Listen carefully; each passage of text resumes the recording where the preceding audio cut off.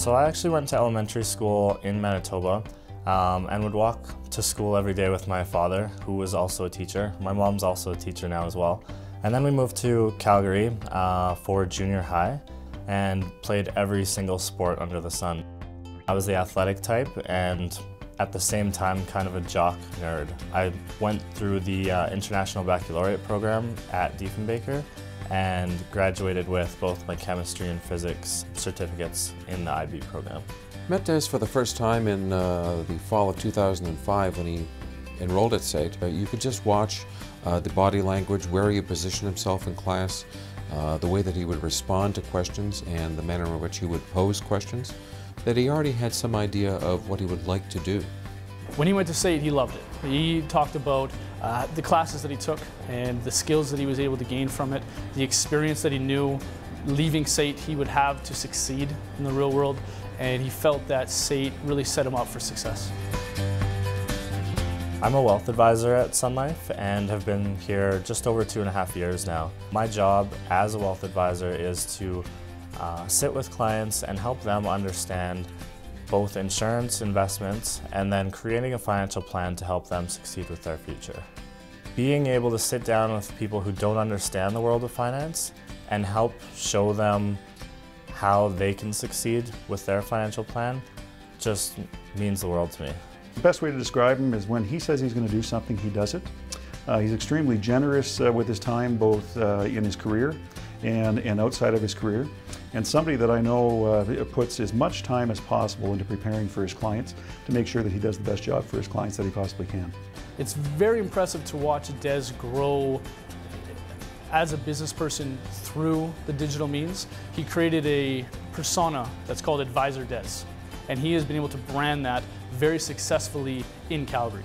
He uses it through Twitter, he uses it through blogs, through websites, through Facebook, and many people throughout Calgary know him as Advisor Des. Even if they haven't met him, they know Advisor Des, and they know that he gives sound financial advice, but he's also there to provide tips and tricks just about living in Calgary. He organizes charity events, he donates his time, he spends countless hours raising money to send him and the teams to go across the country, across the world, to build houses for Habitat for Humanity, to fight cancer, to bring awareness to a lot of different causes. It's one thing that I truly admire about Des and his vigor to just change the community he lives in. We've done a couple Habitat for Humanity trips together. So we've traveled to Mexico, and he was my co-team leader in Thailand. So he's not afraid to roll up his sleeves and go out and get dirty and get the work done. It's not easy work when we're there, and Des, in particular, being one of the younger ones on the crew, we kind of rely on him to do all the groundwork and all the heavy work. But he is very, very passionate about it, and I've never seen him lose any interest in that at all. I found that I can give back in many ways. So I've done the Relay for Life, I've ran in the underwear affair, I've done breast cancer fundraisers. But I found that if I want to take that extra step in my life, then starting my own fundraiser was the way to do it. So Des does a fundraiser every year to raise money for cancer and cancer research, and at these he's had people who are cancer survivors speak, and I'm a cancer survivor myself, and so when I see his passion towards what he does, and you know, for his friends that are cancer survivors and people that are cancer survivors, it's very touching, and it really helps build a relationship with people to see just how much they care. You know, look at this young man at such a young age, and the fact that he actually cares about the world around him. I think that's incredible.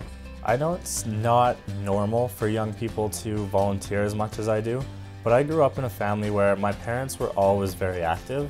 And so I also followed in their footsteps and became a busy bee. My schedule is packed 9 a.m. to 8 p.m. almost every day of the week. And that's what I love doing. So whether it's giving back or whether it's doing personal things for myself, that's just the way I am. Des, I want to wish you congratulations on this award. It's well deserved, you worked hard for it, and we look forward to continuing our relationship with you. Congratulations, Des. I'm incredibly proud of you. I think you are the talk of the town. There's no one I know that's more deserving of an award than you, You inspire me, you inspire a ton of people, and you drive us all to be better. Congratulations.